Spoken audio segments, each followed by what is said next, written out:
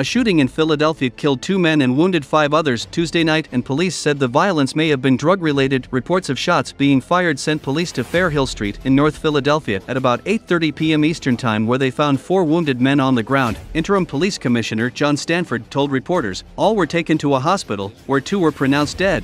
Stanford said 3 other wounded men walked into hospitals, but there was no immediate word on their conditions. The men ranged in age from about 19 to 32 or 33, Stanford said. At least 70 shots were fired. Stanford said 4 handguns and a long gun along with narcotics were found at the scene, and investigators believe several shooters were involved, he said.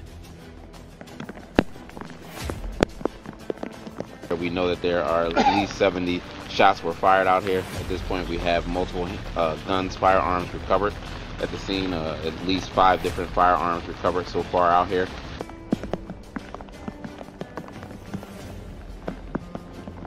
The amount of firearms that were recovered, as well as narcotics being recovered.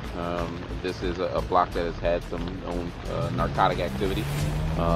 It's not a block that we aren't familiar with, and so with that being said, I would say there's probably something connected to the narcotics trade, but again, I'm not going to say that with 100% certainty until our investigators have a chance to investigate this.